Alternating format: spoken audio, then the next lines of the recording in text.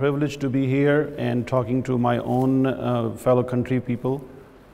It's long desires have come true when I came on the 18th of this month, and I have delivered a lecture at King Edward Medical College, and I'm here and heading to Khyber Medical College in a couple of days.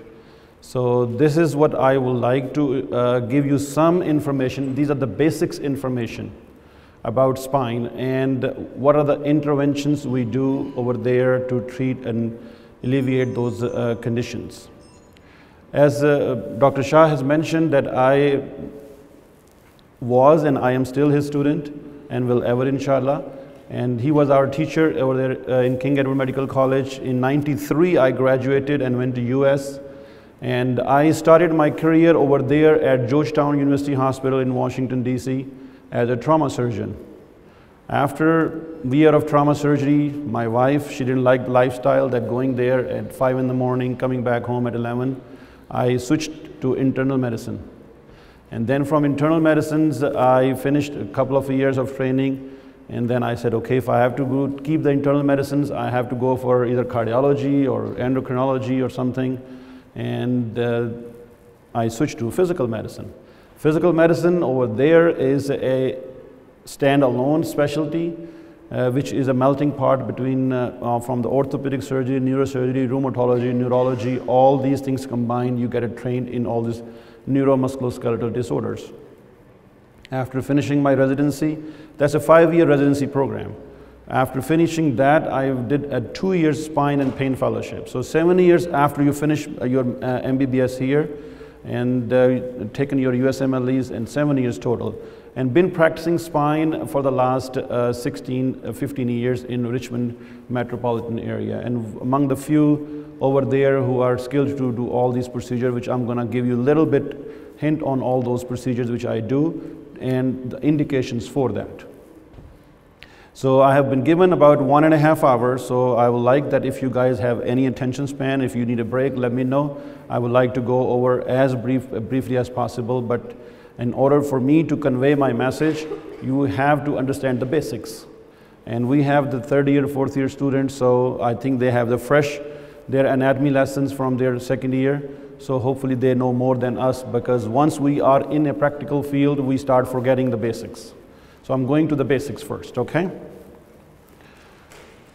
I have no conflict of interest disclosing this presentation, and the procedures I am going to talk about is all FDA approved. FDA is the Food and Drug Administration. That's a body in the United States which basically allow you to see if that's going to be covered by insurance or not, and plus also going to prevent you from any legal actions. Chronic lower back pain is a big problem in the United States. We have a population of 300 million plus, and about 30 million people are suffering from chronic lower back pain. So, and about every year we have about 1 million episodes of lower back pain. It's a $40 billion industry in the United States. Every year there is a $40 billion cost on treating the back pain problems by multiple specialists. Lifetime prevalence is 60 to 80%. And people sitting in the first 3 rows or first 2 rows, 40 to 60 years of age, are more prone to these problems. And there is a reason behind it. Why the people in their 30s, 40s, and 50s, 60s are more prone for lower back pain than other people. US adult population about 10 to 13%. I have the youngest patient, 13 years old female, has a big disc herniation. You cannot even imagine that, why the 13 years old have that big disc herniation. But that happened. And I have the 95 years old also patients have a multiple disc herniation, but they don't have the problem from that. So working class, 30 to 65 years of age, this is a major reason for them to not to be present at the work or call sick, that I can't because my backs gave out on me. So this is a big prevalence in the country, and this is not the thing which is going to lead you to die from it, but it's going to lead you to have a difficult life. It's basically your morbidity. You cannot function if you have a back pain. In order to understand the back pain, you have to understand a normal spine of young age and the aged spine. This is a normal aging. You don't have to do anything. I don't have to do anything, but this is the normal aging process. So let's go over a little bit here. These are the paraspinal muscles. In normal young looking spine, in the latter 8 or 10 rows, your spine looks like this. And front 3 rows, spine approaching this stage. These are the vertebral bodies. Intervertebral discs create the neural foramen, and once we start aging, the trabeculae in those spine vertebral bodies, they start getting thickening. The cartilage start getting thickening too. The end plates, which I'll talk about later in detail, also start getting thinner. Muscles start getting infiltrated by the fatty tissue. Ligaments start getting thicker. They start getting hypertrophy and leading to the fissuring of this annulus. And then all the spines start getting deteriorated. Look at this area of the spine, this is called spinal segment, and look at this spine. Here, neural foramen, where the nerve roots comes out, and here is the neural foramen, where the nerve roots comes out. So these nerve roots and these are problems, this is a normal aging process. There's nothing you have to do or nothing I have to do to change into that. So what are the possible pain generator? What are the possible reasons where the pain can originate in the spine? So starting from the soft tissue, ligaments, muscle strain or muscle sprain or ligament strains, these are the the ligaments. You guys remember this supraspinous ligament, interspinous ligament, anterior longitudinal ligament, posterior longitudinal ligament, and the ligamentum flavum. These are the 4 or 5 ligaments in the spine.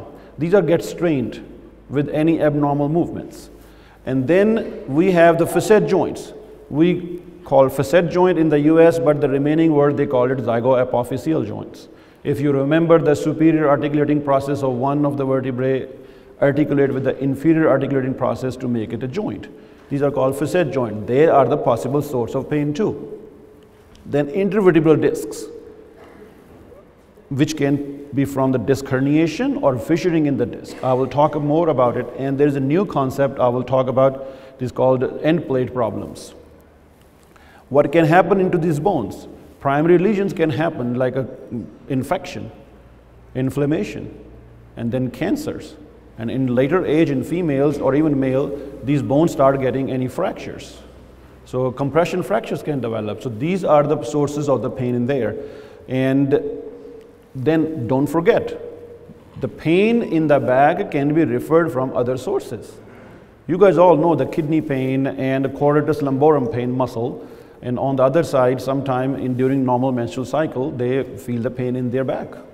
So these are the referred pains. So you have to keep in mind what is the primary source pain generators and what are the referred sources of pain. One thing which you can take home today is a common concept. If you have a back pain, ask the patient, go and take a rest for 2 weeks, don't move. Absolutely nonsense. 48 hours to 72 hours is the maximum rest you can advise to the patient for acute lower back pain. I'm not talking about chronic. I'll go into further detail there. So mobility, early mobility is the key for lower back problems. So ask 2-3 days at the max, okay? Longer you ask the patient, the tissue start getting deteriorated. If one of you lie on the bed, in a hospital bed, and do not move, you lose 1% of your strength per day. 1%. If you are 100%, your strength will be 99% if you lie on the bed. So that is why those people lying on the hospital bed for long, they develop those critical illness myopathy or neuropathies. They start weak. Then we need to have them rehabilitation done, get them stronger. So the same phenomena holds true for you as well. Now, this is a chronic lower back pain. Chronic lower back pain is a pain which lasts more than 6 months from the day of it started. That's called chronic lower back pain. It is just an arbitrary number for legal and medical classification. So if you have a pain resolved within 3 months, we call it acute pain.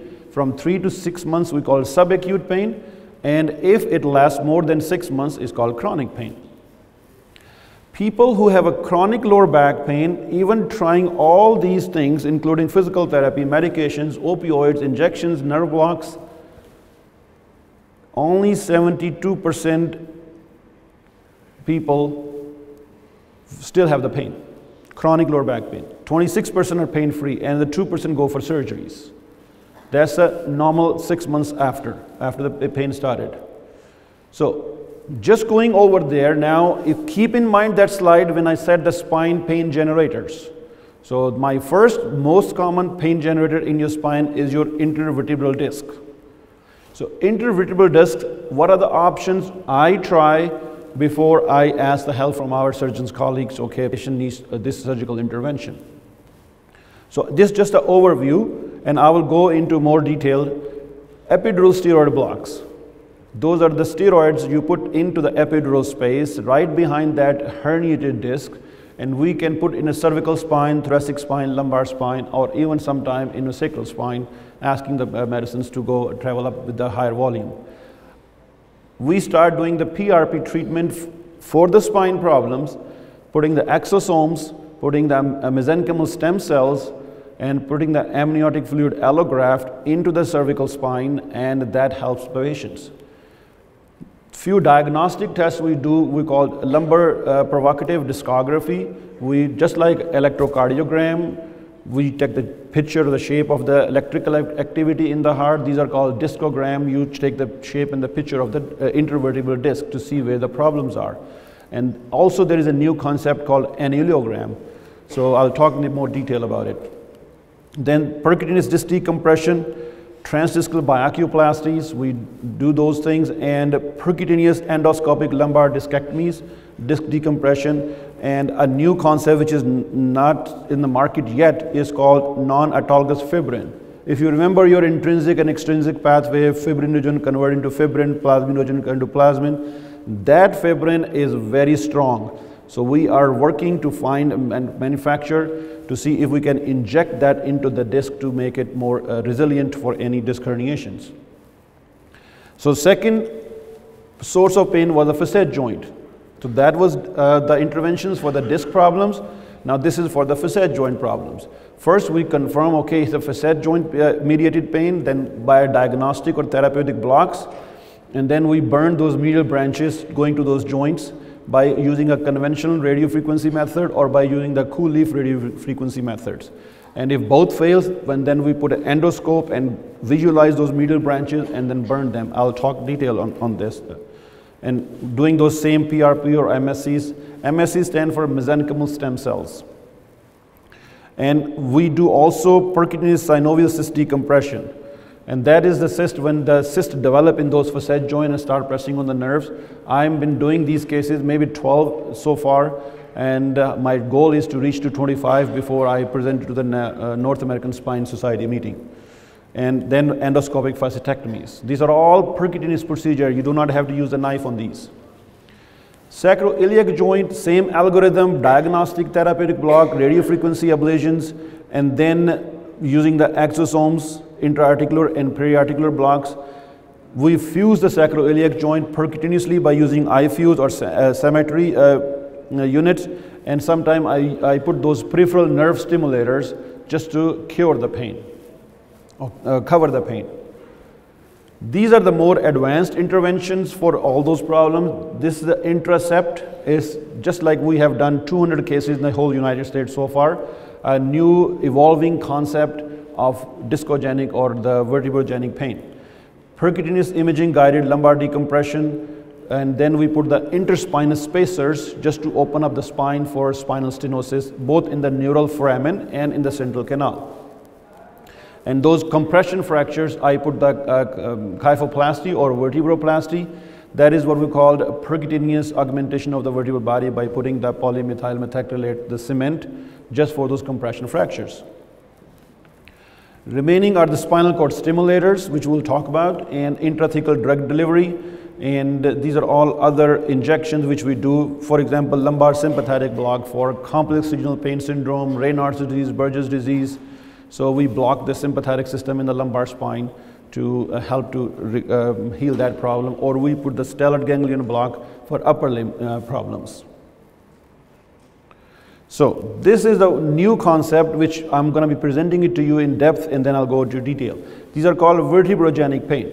You guys have heard about the discogenic pain, facetogenic pain, but this is called vertebrogenic pain.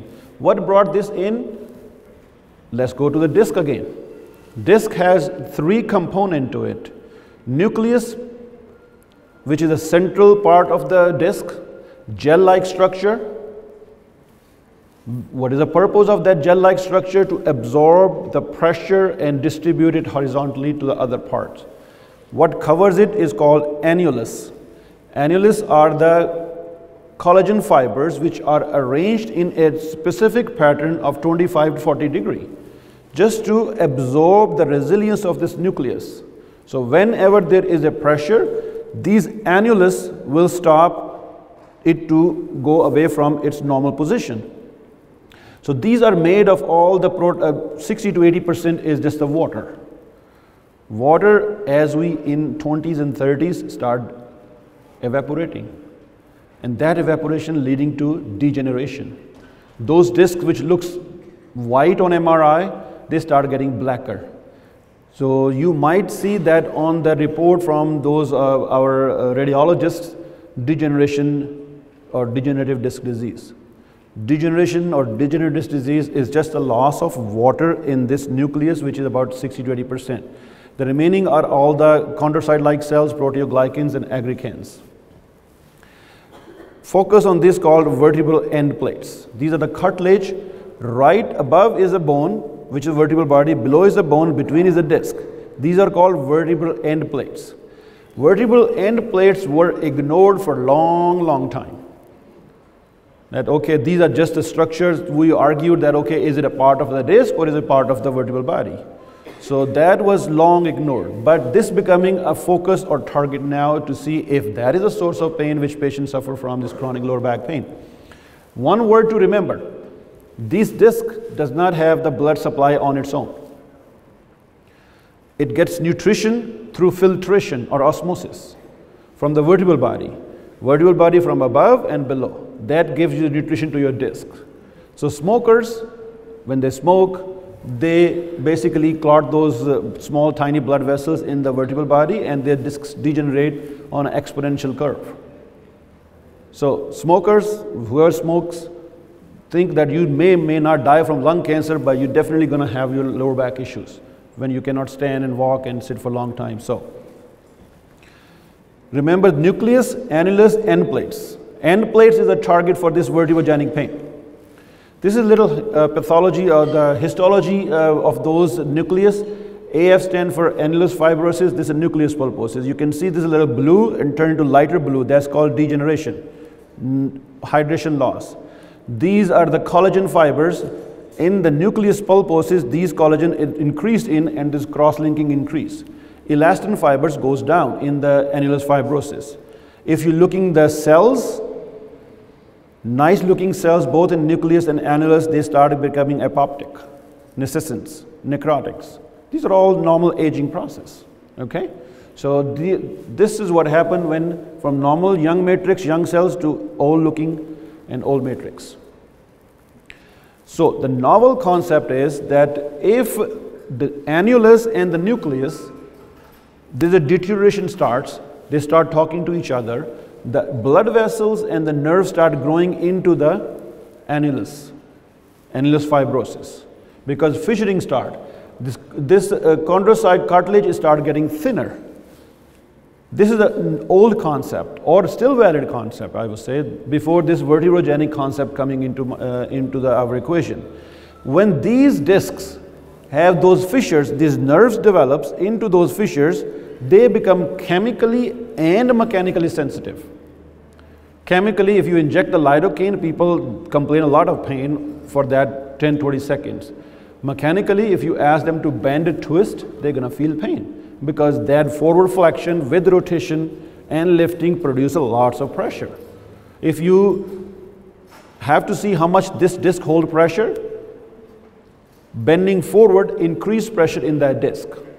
Bending backward decreases the pressure in that disc. So increasing pressure going to provoke the disc pain, and decreasing pressure will relieve the pain. Little anatomy again. Spinal cord, nerve rootlets, posterior, anterior and posterior make the spinal nerve, and this divide into ventral ramus, dorsal ramus. From the dorsal ramus, there is a nerve called sinovertebral nerve.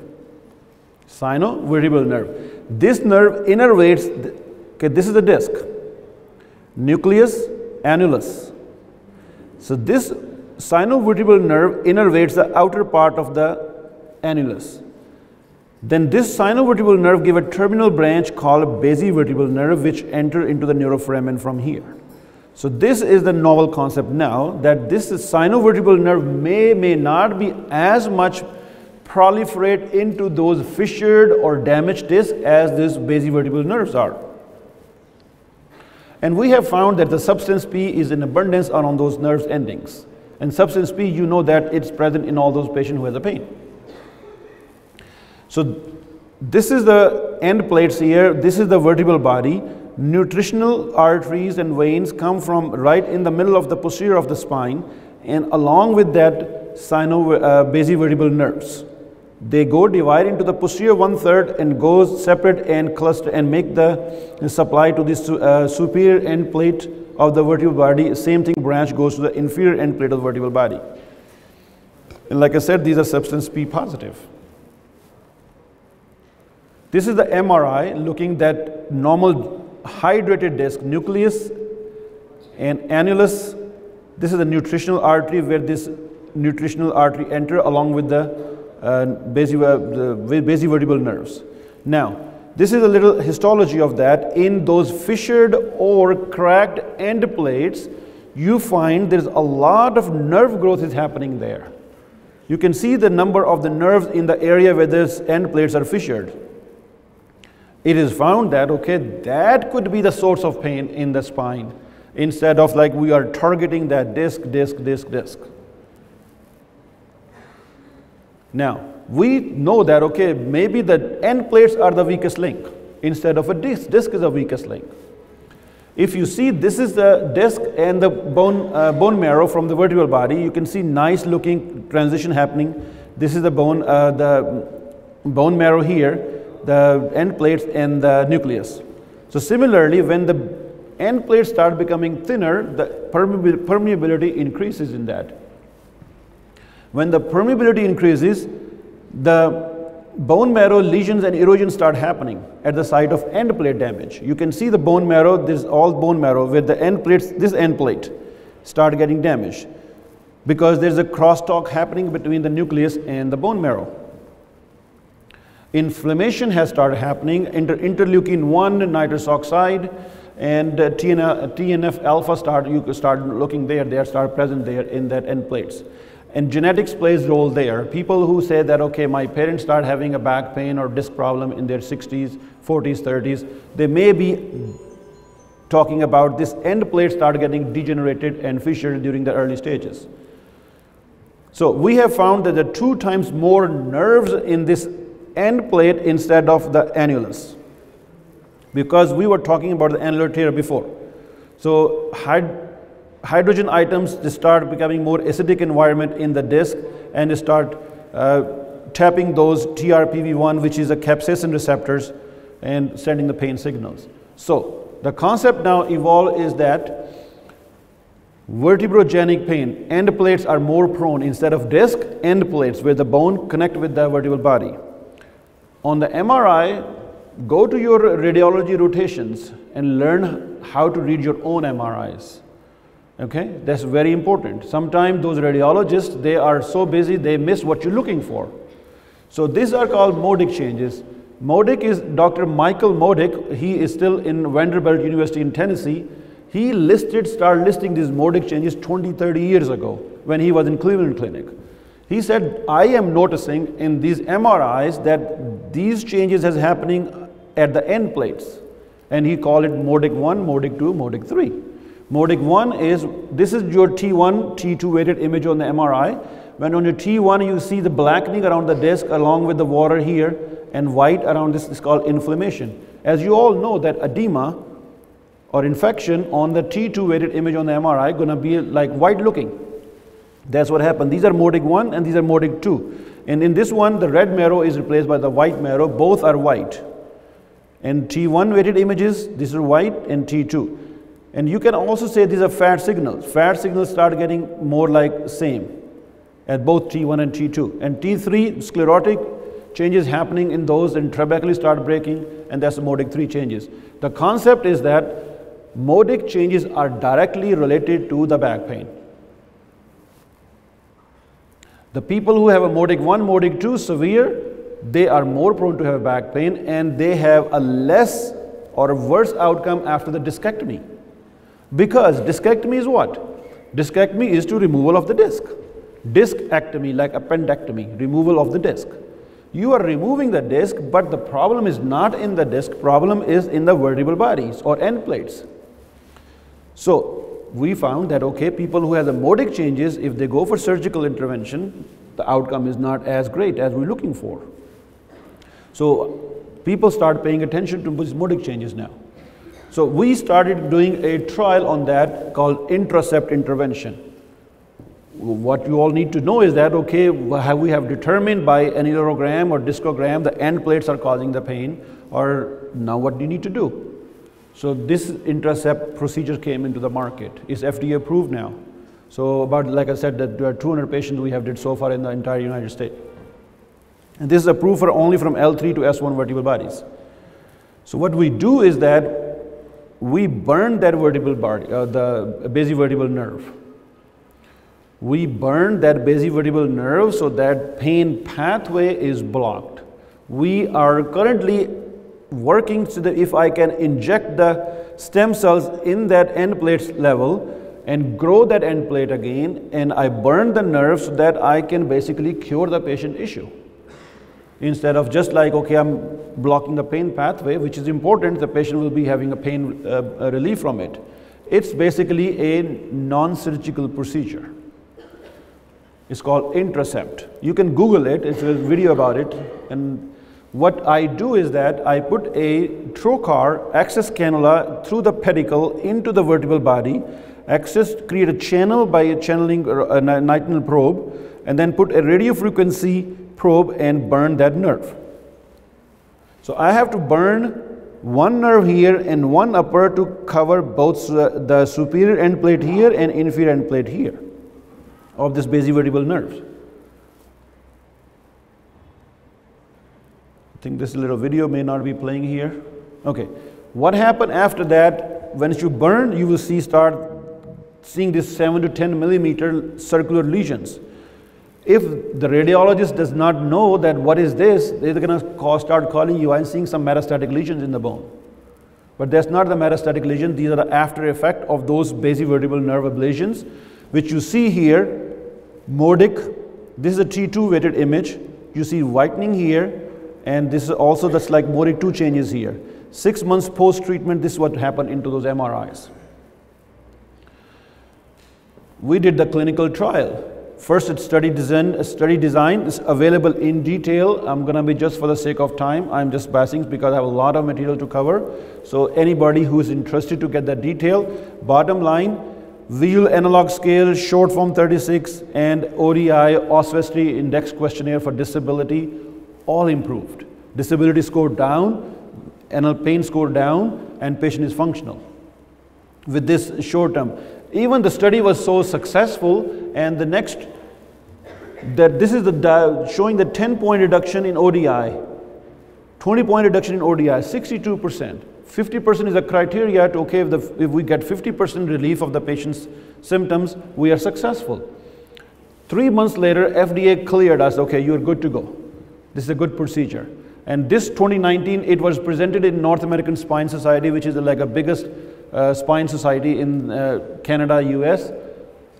It was presented there, and everybody acknowledged that, because unless NAS put their stamp, insurance does not bother it. They don't pay for it. SMART trial is the second step, which we did that randomized double-blind sham control placebo trial, 15 places in the US and 3 in the EU. At the bottom line is that it's a success. ODI, Oswestry Index Questionnaire for Disability, and Visual Analog Scale, even up to 2 years. 50% plus reduction in the patient's symptoms. They may have other level disc problem or other disc herniation or other source of pain, which we'll talk, but intrasep procedure is a very novel procedure for end plate pain, for lower back, in other words. Now, other intervention for the disc disease herniations are, this is a disc herniation if somebody wants to know what is disc herniation. This is called protrusion. You can see that hydrated discs, degenerated discs. The nucleus is degenerated here. You can see that degenerated discs are more likely to herniate, and this is called disc protrusion. Central area, paracentral or subarticular zone. So what I do in those cases, sometimes I put the right L5-S1 depending patient symptoms. You guys have heard about the thing called sciatica, sciatica, sciatica. In my clinical practice, that does not exist. It's mostly radiculopathies when I isolate which contributing branch of the sciatic nerve is a source of pain. So it could be the L5 coming from under the L5 pedicle here, or it could be the S1. When the patient complains of the posterior buttock pain, posterior thigh pain, posterior calf pain, little toe pain, that's your S1 nerve. What are the possible reasons for S1 radiculopathy? Could be the L5-S1 disc or could be L4-5 disc, which is pressing on those nerves.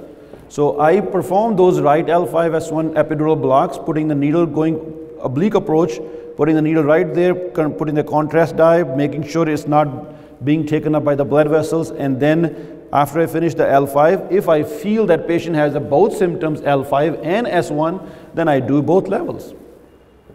Sometime right L4. So you can see the L4 nerve comes right in this foramen. L5 here, S1 here. So you can see the L4 disc here. L3-4 disc, L4-5 disc. You see the osteophytes start getting formed here. Degenerated disc, neural foramina are going to be tight, and that's the L4 radiculopathy, more like anterolateral thigh and medial leg. So students, L4, L5, S1, S2. So these are the contributing branching to your sciatic nerve which get formed in your buttock, mid-buttock area in greater sciatic notch, right? Now around the piriformis muscle. So this is not the sciatica. Primary care physician can call it sciatica because if I am going to say, oh, you have a heart pain, I do not know if it's a MI or CHF or something, right? It's because it's not my specialty. In my specialty, orthopedic surgeons, the neurosurgeons, they have to be specific what exactly the source, what should I decompress to make the patient feel pain better. So this is showing little lateral view how this dye spread and goes behind the disc.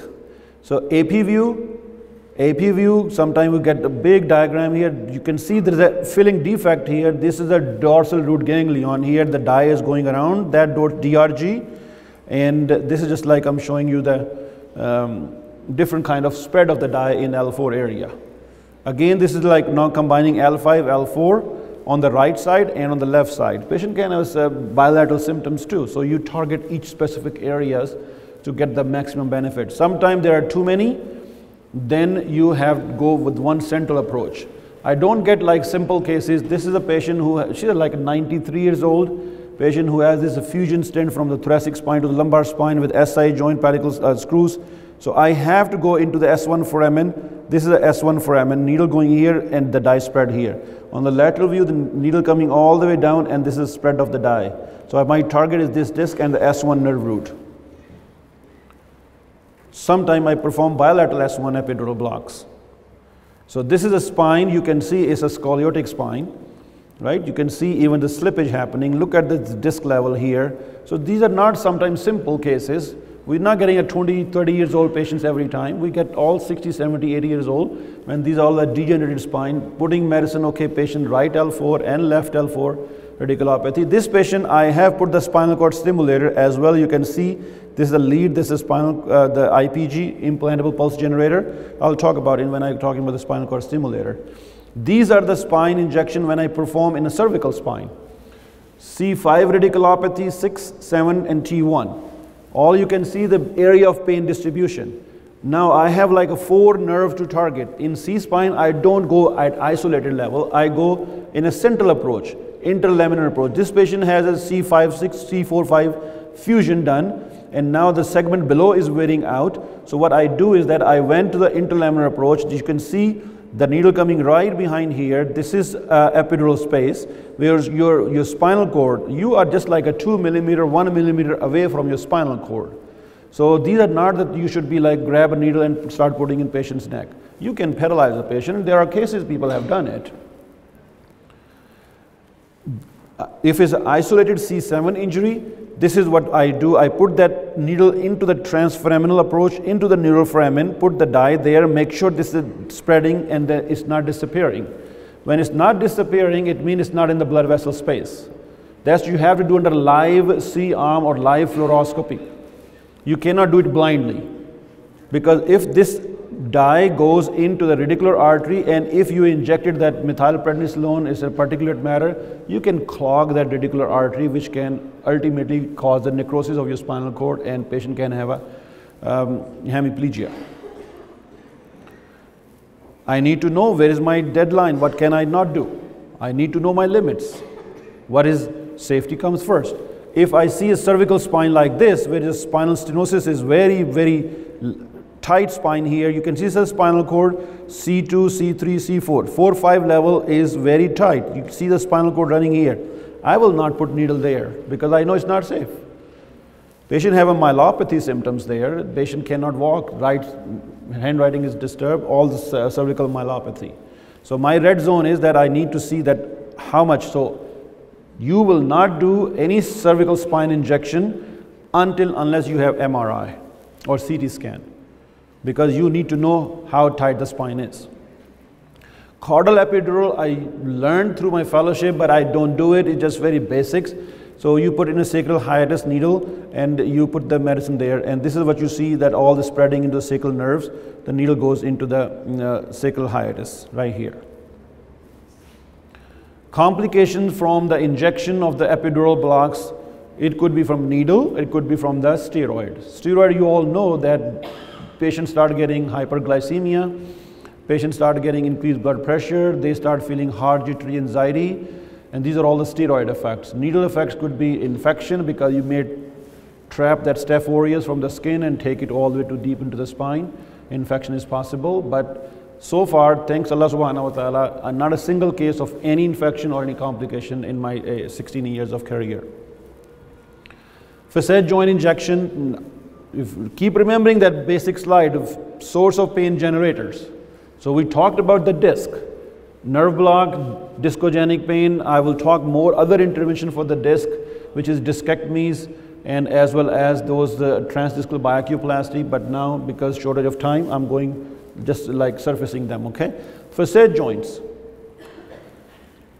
This is a cervical spine model, intervertebral disc. You can see in inferior articulating process and superior articulating process make these cervical facet joints.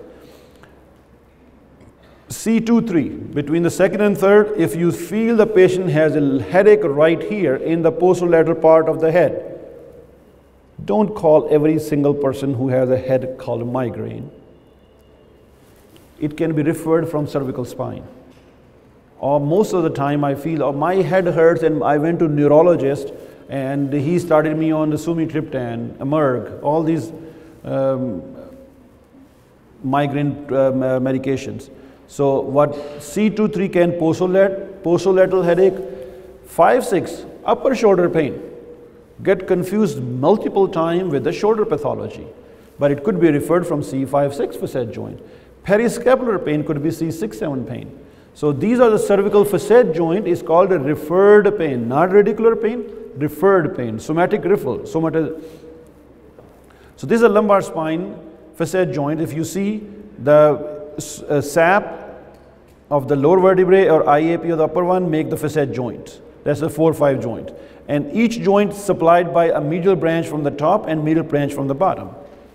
So these reason I'm talking to you because those are the target of intervention.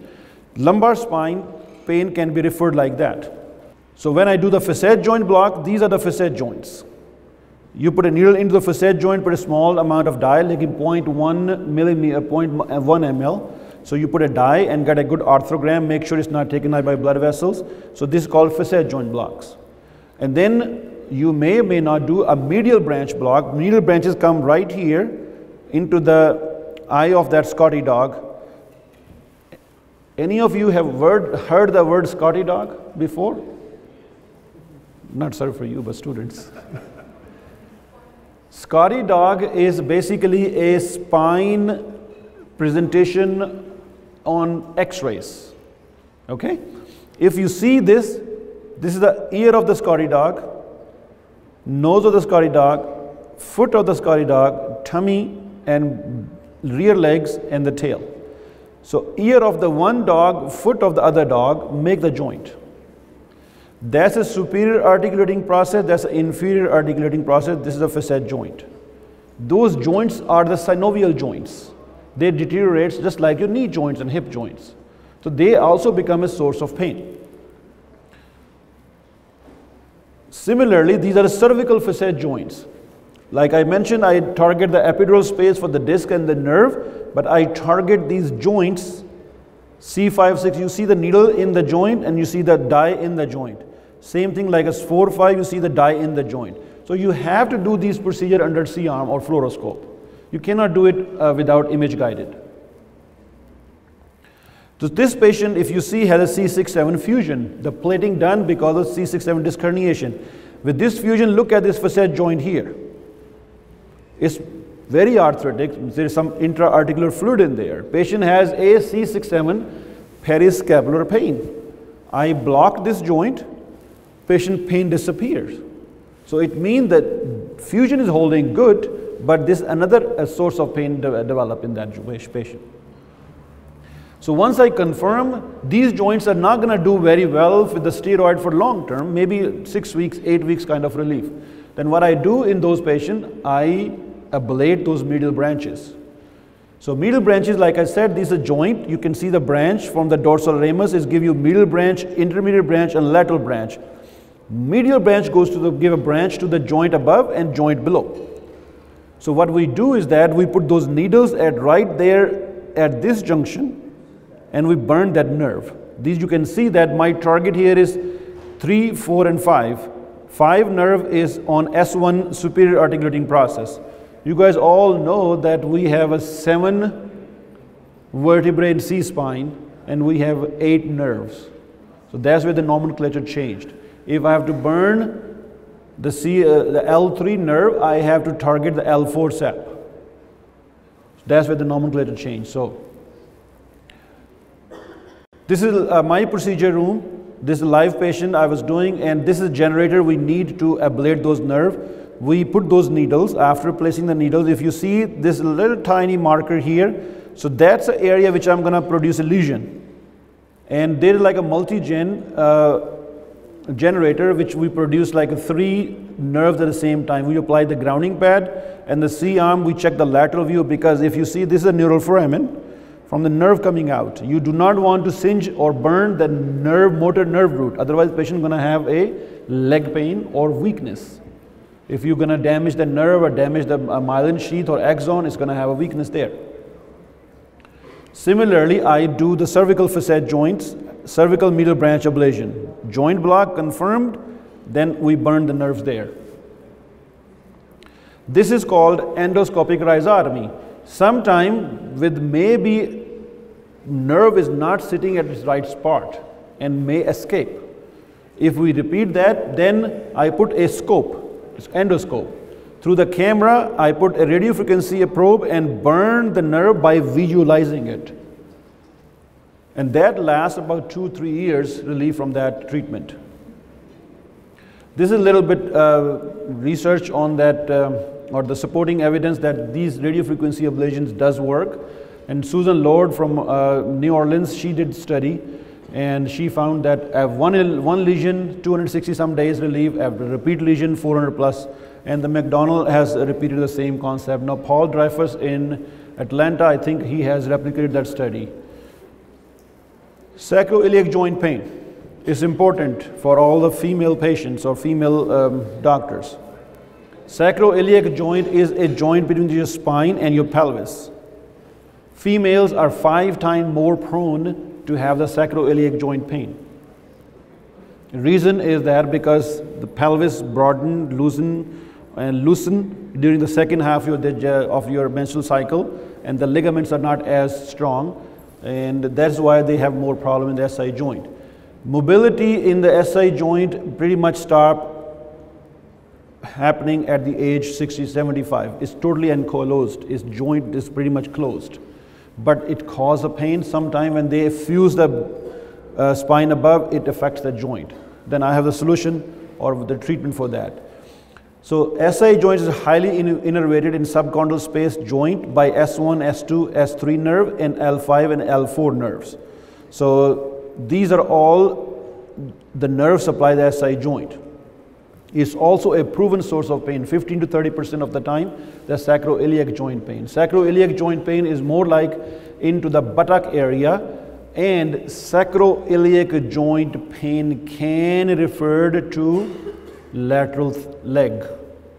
Not everybody has a nerve root pain or sciatica. SI joint, because if you see S1, S2, S3 area, if you see the distribution, it's called somatic referral pain. So you have to find out, is it a SI joint pain I'm targeting, or if it's a nerve root, L5 nerve root pain I'm targeting. Okay? So this is a sacroiliac joint. If you see this is a joint, needle right there, and we put diagnostic block to confirm is SI joint pain. Patient gonna feel better in 5 minutes. Now you confirmed it's SI joint pain, although the spine looks abnormal, but don't go what MRI looks. Go what you feel that patient symptoms are. Do your clinical exam. Okay, where are the patient's problem? Is my provocative maneuvers are positive for this or not? And then you go from there. So like I said, the SI joint pain can go here. If I give you this picture, 90% of the primary care physician is going to call, oh, this is sciatica.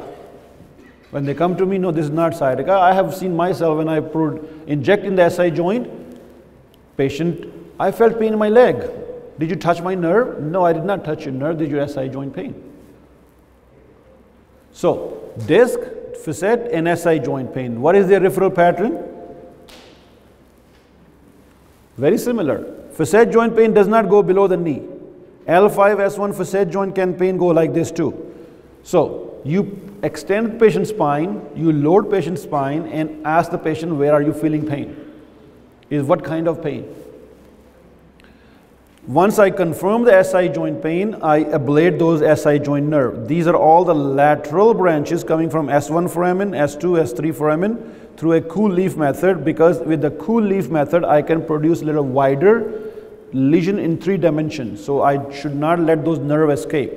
So that's what we do for SI joint after the diagnostic block confirmed. Therapeutic block does not give them more than 3, 4, 5 months of relief, or even after that I put a stem cells there, exosomes or amniotic fluid allograft, then I ablate the cool leaf. I do SI joint fusion. So these are all percutaneous procedures. The 2 companies are competitors to each other, SI-metry and SI joint fusion. This is a true fusion they claim, and I do mostly this, less I do this. Used to do SI fusion by using the iFuse. This is SI-metry. So I'm just going to give you a little bit information on the SI-metry. You decorticate the joint by putting a cannula, put a bone graft, autologous bone, and then put 2 screws. Put the needle there, decorticate, put the allograft, and then you put the 2 screws. The one is the more cannulated one, and one more like preventing the rotation, because the SI joint has a mobility of 2 to 3 millimeter depending on the age. So we just want to fuse that joint. These are all done percutaneously. You do not need to open anything on that, okay? And this is the other way. We put 3 dowels across the SI joint and fuse it. I have seen a failure with these procedures. Sometimes these dowels get absorbed and they still have the persistent pain. And if they still have a persistent pain and I've confirmed it, then I put these peripheral nerve stimulators. I put along the lateral branches, which are also called the colonial nerves. Have you heard the word superior colonial nerves, inferior colonial nerves? Yes or no? C-L-U-N-E-A-L, colonial nerves. Go type on the Google today, okay? Colonial nerve are superior around the iliac crest, and these are called medial colonial nerve along the lateral branches. These are the Netter's anatomy, and these are superior colonial nerves. Sometimes we put the stimulator both to cover the SI joint. Now kyphoplasty, have you guys heard about this kyphoplasty before? Vertebroplasty, kyphoplasty. Okay, these are the percutaneous vertebral augmentation for compression fractures. What we do, we put those cannulas into the vertebral bodies. We balloon, these are all the balloons. We inflate the balloons, put those tubercules impacted, because the pain in your spine from those compression fracture is not from the fracture, basically is from those shear forces between those tubercules. And the nerve ending, you all know that is all there, the basivertebral nerve. So we put the cement in there, and that immediately relieves the patient's compression fracture pain. Mostly females suffer from this compression deformities after their menstrual cycle stop, because they are not, bones are not very thin, they are more osteopenic or osteoporotic. So you have to treat them for their osteoporosis along with it. This is not like osteoporosis treatment, it's a compression fracture treatment. So this is what the little detail about that procedure. We put those cannulas and we do that. Now sacrum, the sacral ala where it makes the SI joint, can have a sacral insufficiency fracture.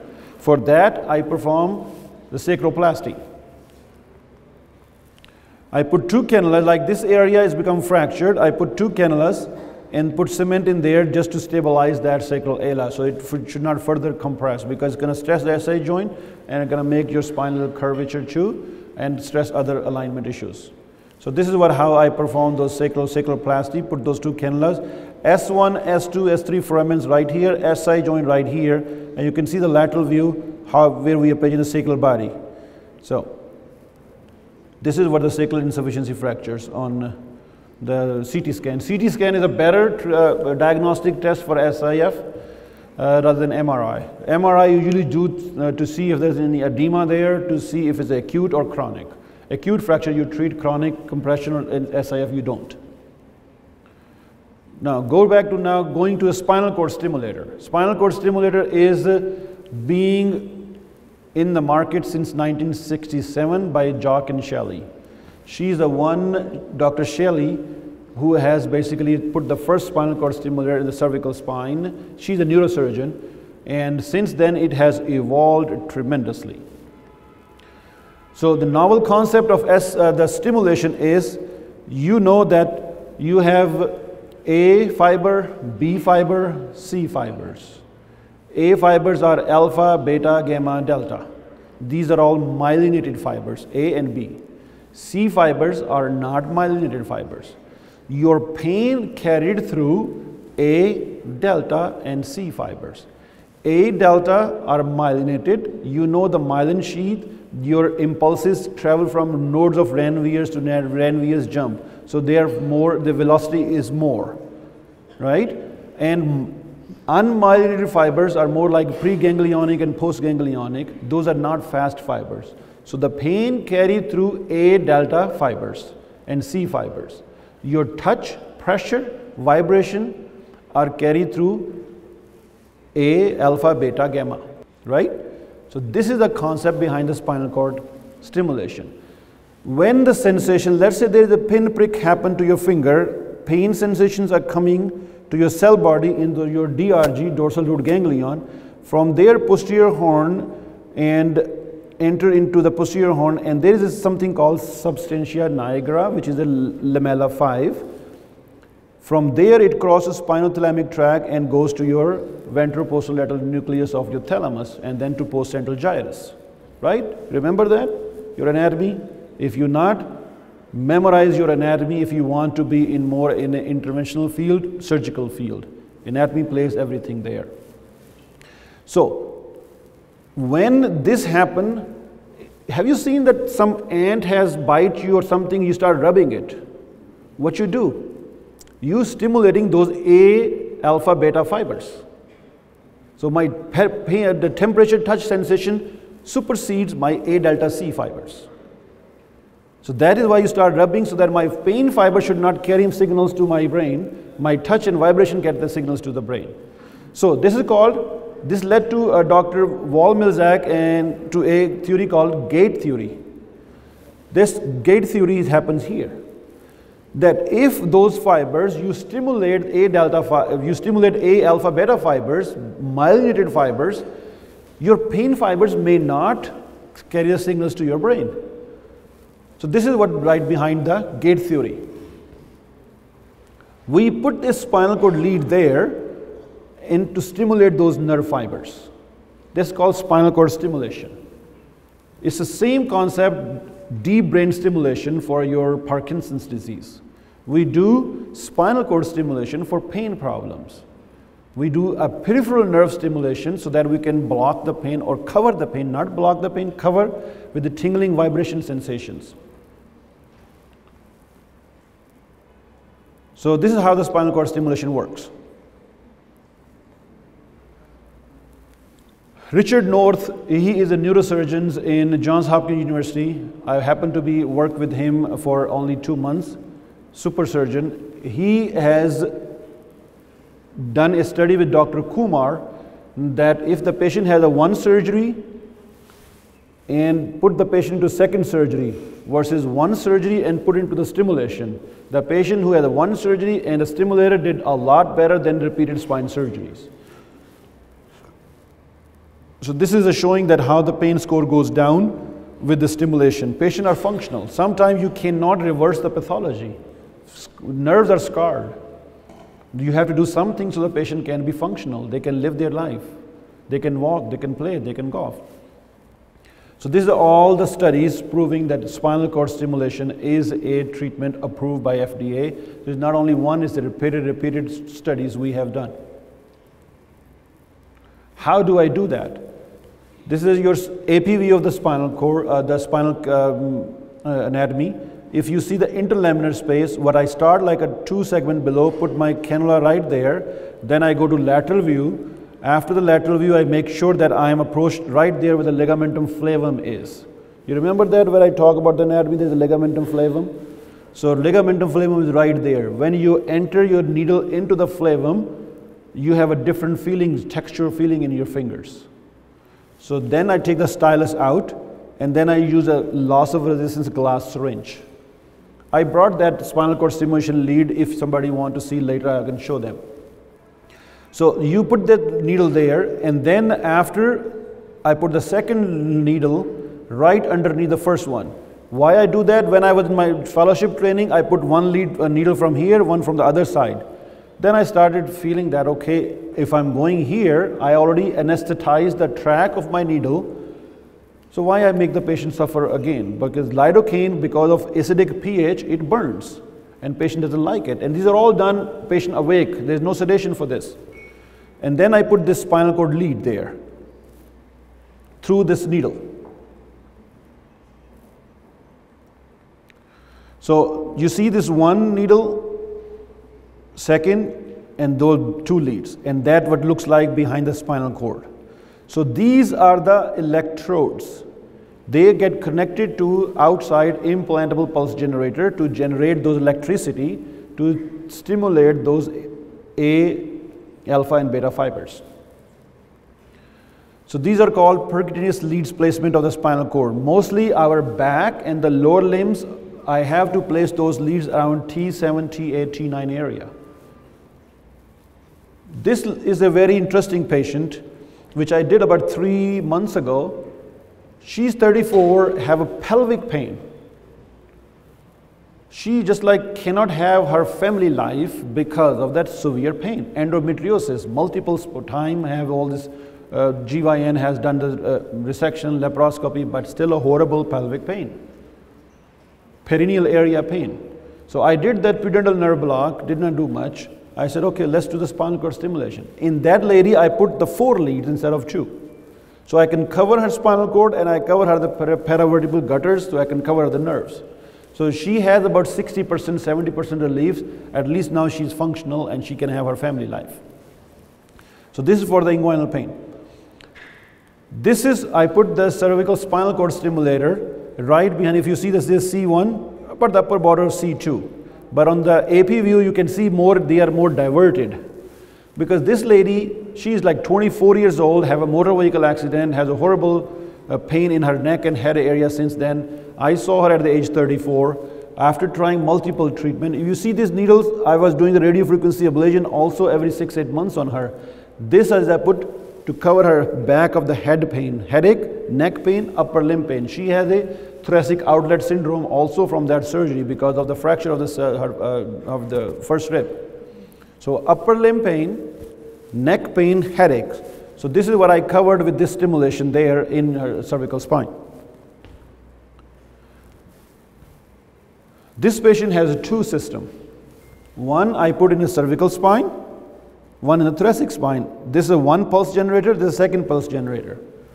She has a complex regional pain syndrome. Have you heard about this? CRPS. You touch patient, they scream.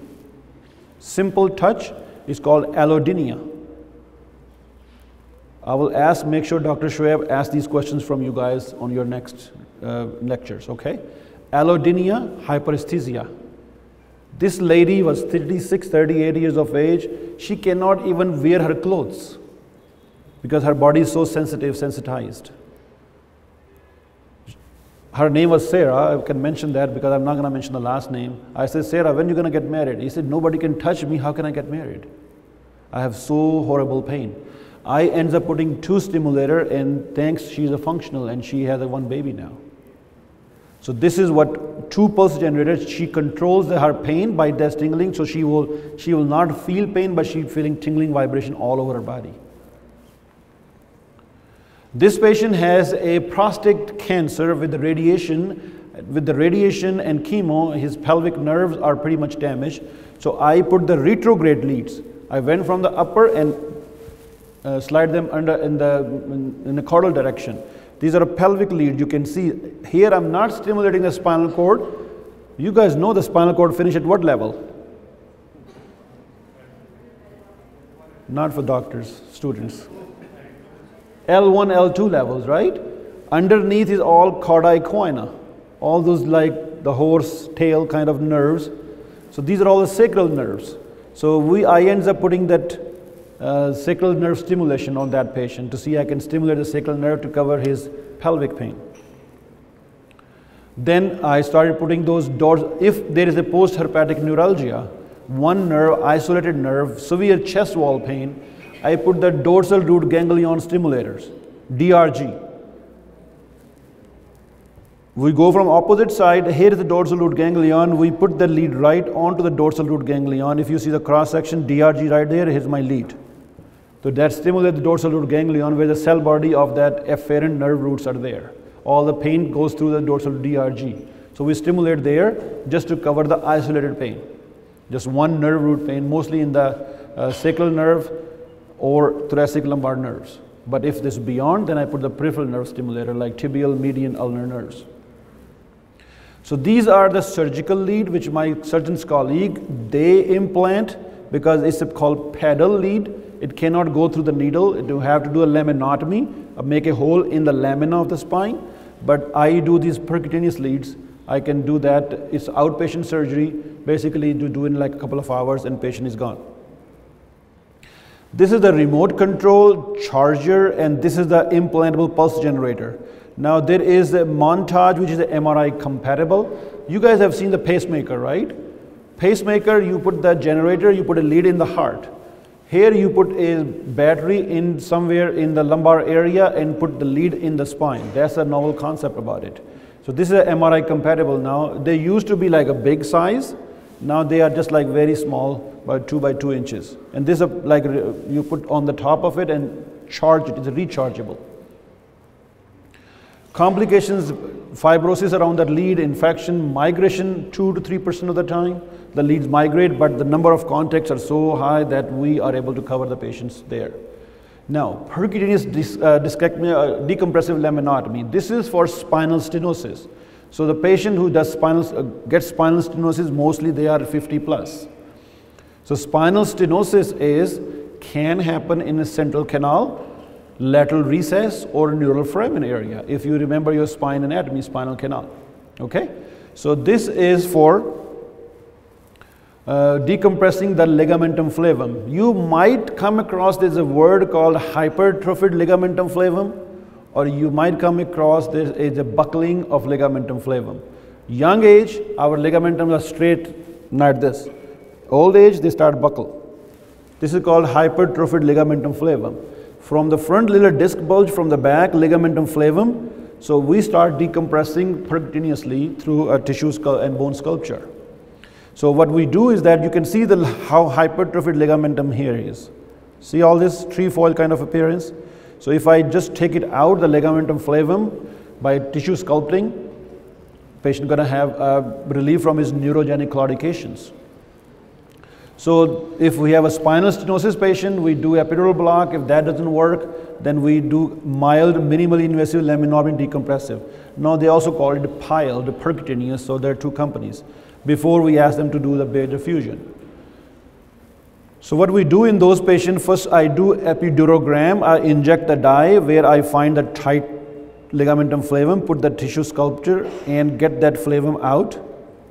You can see that this is a bone sculpting. Sometimes I cannot access the ligamentum flavum, so the bone sculpting thing, I go into the inferior part of the lamina, I make those osteophytes decompress, and then put the tissue sculpting probe and get that ligamentum flavum out, and then open up your spinal canal. So studies showing, and still in a process, but have a good outcome for those patients who cannot go a major decompressive surgery in their 70s and 80s and 90s. Endoscopic lumbar spine surgery. This is a new in the market and approved this year in 2019 by the NASS. NASS is NASS, North American Spine Society, that they approved this endoscopic discectomies. It just does reduce the number of open spine surgeries or open discectomies, but this is for the patient, that you are not altering any structure. So novel concept, again 1975 in Japan and 1995 in the US now, when it was like people start doing the endoscopically removing the discs.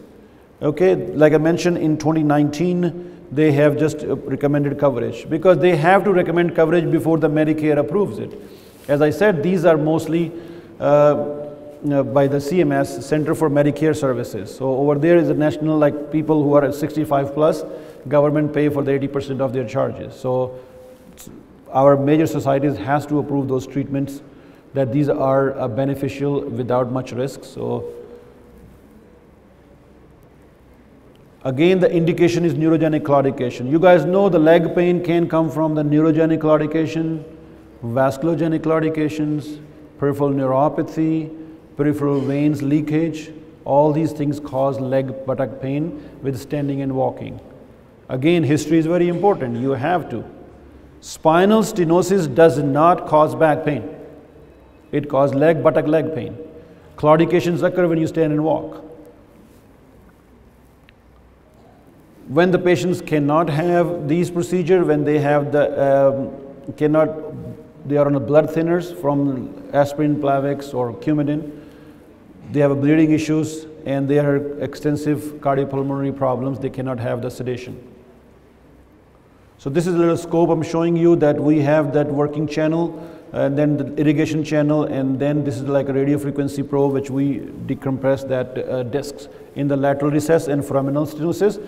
And then I sometimes use the interlaminar approach when the disc is more in the central area or paracentral area. Then I use the interlaminar approach to decompress that disc. Spinal interspinal spacers is also for the spinal stenosis.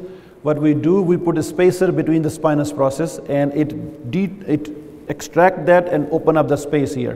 When the space gets open, the neuroforamina get open, and the nerve root coming out of the neuroforamen, they get some breathing so that they do not cause the leg pain or claudications. Same indication as spinal stenosis for the mild, for the spacers. It all how you want to select those patients. Patient who has more like a thin bone, you do not want to do this because the spinous process may get fractured by that hard structure.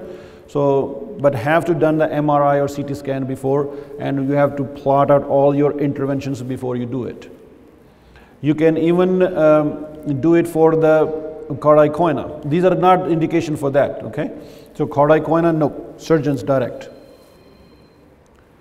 This is what I was talking. Sometime we find that, okay, patient does not have a disc herniation, or they come for the back leg pain, we know is a disc herniated and pressing on the nerve. That's not true. Here is a cyst. Facet joint has produced a synovial cyst. You guys have heard about the Baker cyst, right? Where is the Baker cyst? Behind the knee. What is that? Is the intra-articular fluid. It's osteoarthritis. Making more fluid, and fluid finds the levious link where they go and make a cyst. Same thing, synovial cyst here. The facet joint producing fluid. Sometimes they produce extra and their cyst develops. What I started doing is, mostly surgeons, when they go to the surgeons, okay, you need a facetectomy and you need a fusion, because if you remove the facet joint from the back, spine become unstable. They have to fuse the joint, fuse the segment, put the 2 screws in the pedicle and put a bar around it, and then put a horizontal bar. So have to stabilize the segment. It's called fusion, which costs about $80,000–$90,000 there. So it is a big reward for the surgeons also if they want to do a fusion. So I said, okay, let's find something different that I can save the patient from surgery. This is not FDA approved, okay? It's just my own personal intervention. I go into the joint, put the dye, and go to the lateral view on the fluoroscope, see where the cyst is. This is getting filled with that or no. That shows me the joint is communicating with that cyst. And these cysts are a hard structure. When I tell my colleague, oh, you cannot do that, they are very thick structures, you cannot even take it out with the knife, it's very difficult, how can you take it out with the needle? So I fill that with the dye and lidocaine. Now I confirmed with both my AP and lateral view on the fluoro. On the lateral view, then I go and pressurize it with 5 ml of the lidocaine and the IVP dye mixture. And I tell the patient, when this is going to get filled, if I'm targeting this L5-S1, patient might feel an S1 distribution pain, because it's going to distend, it's going to displace the S1 nerve root. And then suddenly it pops. When it pops, it means all the fluid has released. Now I want to make sure that this does not develop again. Either I put the stem cells or I put a little steroid. Sometimes the first attempt is not successful, I repeat it. So far, 12 cases, I have a success story. Their leg pain or radicular pain has disappeared by this synovial cystic decompression. These are all the synovial facet joint. For the orthopedic, when you see these kind of joints in the 4-5, 5-1, 4-5 is the most common level for developing the spondylolisthesis. Spondylolisthesis is a slippage of one bone on the other. If I see this joint, I tell the patient, okay, this coming next in 3 to 5 years. You're going to slip your spine. But grade 1, grade 2 spondylolisthesis does not, you have to do any surgical intervention anymore. This is a fall in my backyard. That's a spring in my backyard. This is where I spend my time after my 2 kids have gone to San Francisco. This is a little snow. That's all I have for you on the theory.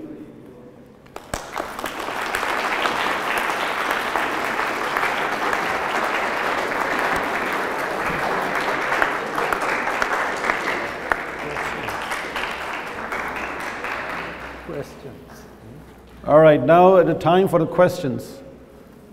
Any specific, can you have, yes, issues and all? Like, Sir Salim, you know. About spinal cord stimulation, could you tell us what the cost it costs? We have tried here, it costs about 20–25 lakh rupees, like that. So question by our professor is, what is the cost of spinal cord stimulation? So spinal cord stimulator is a 2-step treatment or process.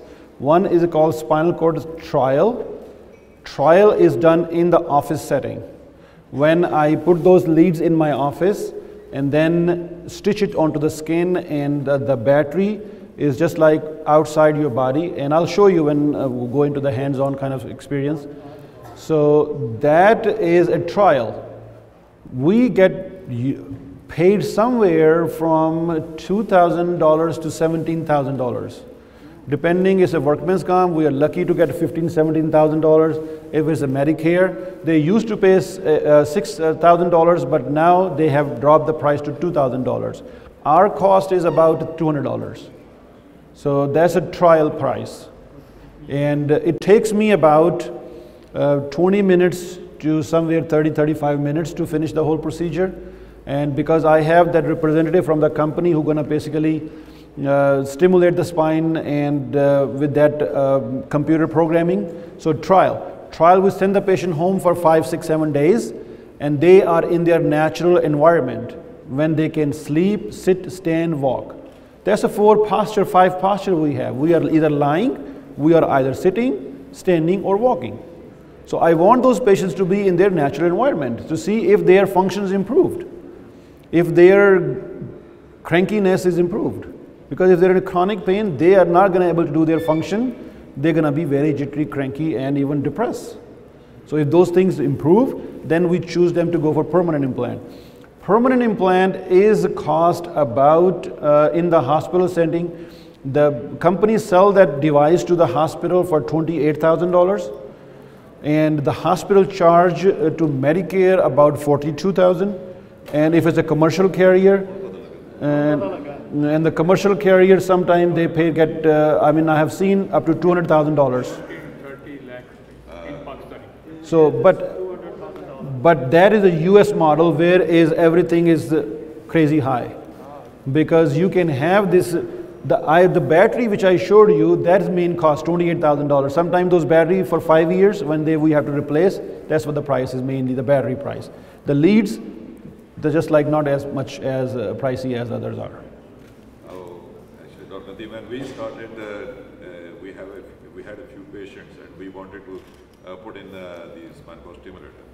And we initially started negotiating with Medtronic, and they were offering different prices to India and different prices in Pakistan. Pakistan was much higher than in India. So we actually wanted to get the same prices that they were offering in India. That could not realize. Later on, we negotiated a deal with these wireless people, this StimWave. StimWave, okay. StimWave. And we did actually 3 cases here, all in about 24 hours time, in one day. That was the first wireless in this area. We did wireless because it was cheaper, much cheaper. That cost around $1,100 total complete.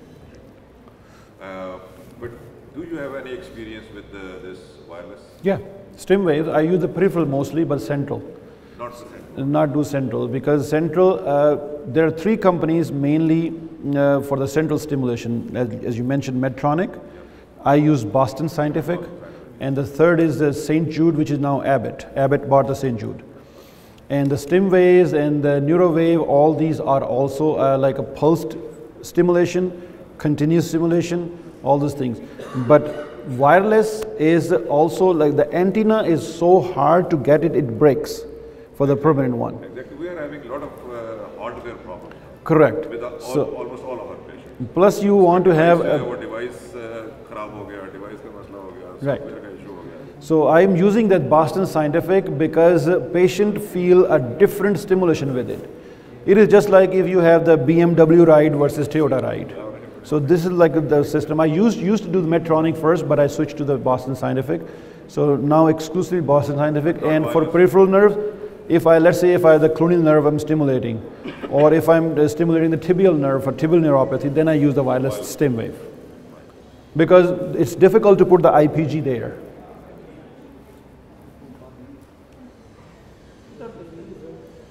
Many patients came with a bamboo spine, lower back pain, common lower back pain with a bamboo spine. Any management or any intervention therapy for the straightening of the spine? You guys know what the bamboo spine is? Ankylosing spondylitis. When the spine starts getting fused naturally because of the disease process. So the bamboo is just like a tree. When you see that, it starts becoming like that tree, bamboo tree. That's called bamboo spine. If somebody wants to take the USMLE, that's going to be in there. Okay? So the bamboo spine, what is we can do correction? The one main thing, tell the patient, sleep on their stomach. Sleep on their stomach. So that is what you correct for that, so that when they sleep, they will not develop that kyphotic posture because they're sleeping on their stomach.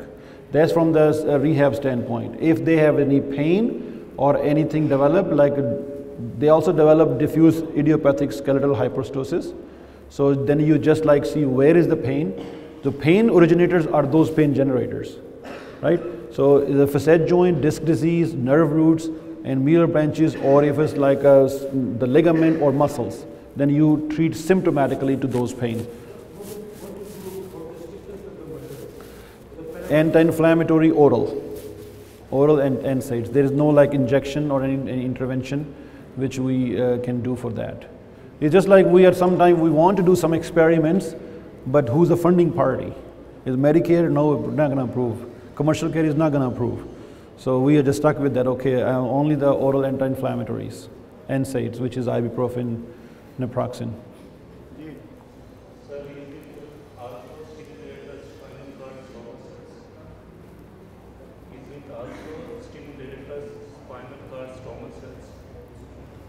Is stimulating the spinal cord is a common sense?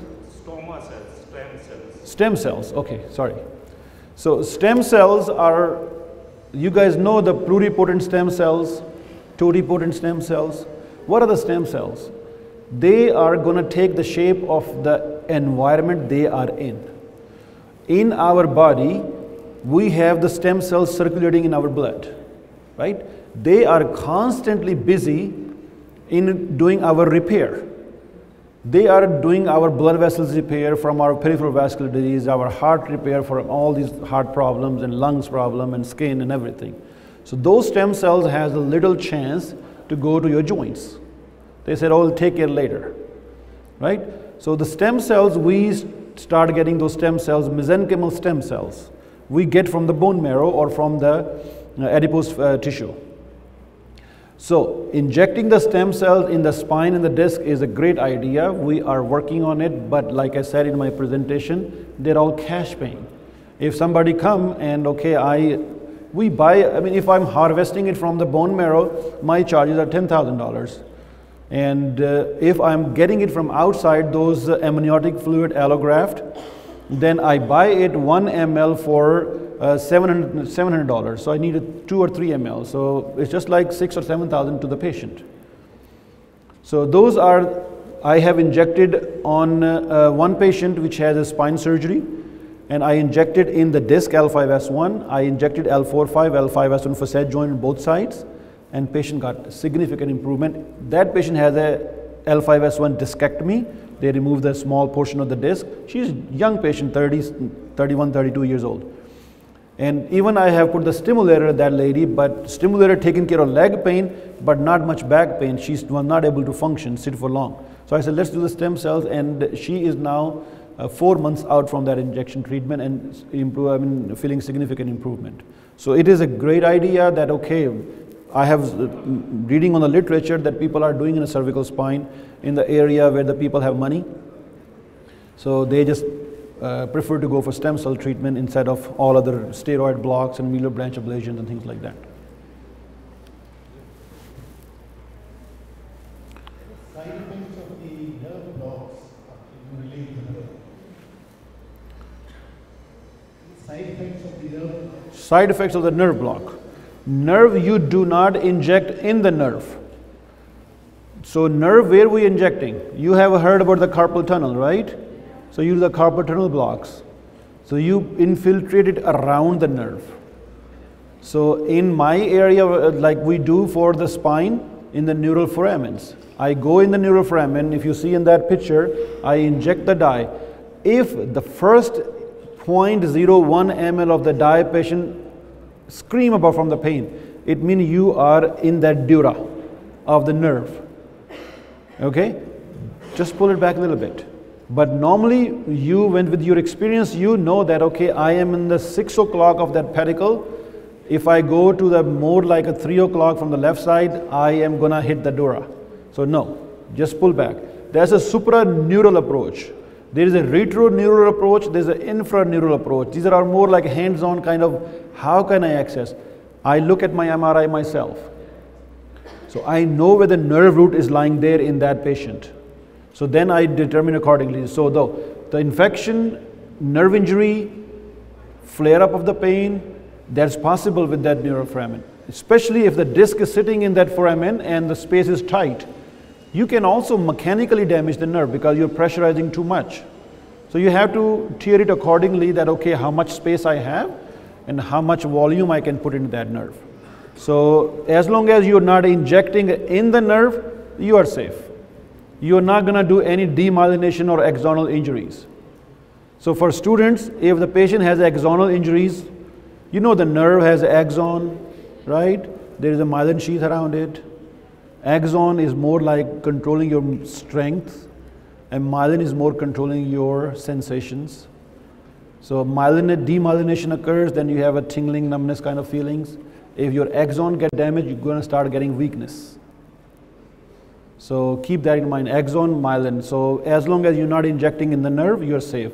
Side effects, like I mentioned, from needle, those are the infection when you carry your Staph aureus from your skin, and also the nerve injury when you're injecting in the nerve. And from medication, which is mostly like those two medication I use, lidocaine in the nerve block, and the steroid, methylprednisolone or celestone or dexamethasone. These are the three long-acting steroid we use. So lidocaine toxicity is there, but it's rare when you're only using 1 to 5 or 10 ml volume. Mostly when we used to do those beer blocks, B-I-E-R, beer blocks for CRPS, when we infiltrate the whole arm with the 200 cc of lidocaine by applying a tourniquet. So then patient, we do it under telemetry, make sure they do not develop arrhythmias, and things are available and ready. So these are all like, I mean, in my experience, cervical spine, when I do that nerve block, I tell the patient that these are possible that you may have a spinal headache if they have a CSF leak. But if there is no CSF leak, and if there is CSF leak, nothing to worry, because you just need the occipital nerve blocks and that take care of their headaches. You give them the caffeinated fluid so that they can hydrate them. So because when you stand, your pressure drops, of CSF pressure drops, and that's called headache. When you lie, the headache disappears, that's called spinal headache. So spinal headache, infection, those are all the possible side effects from nerve blocks.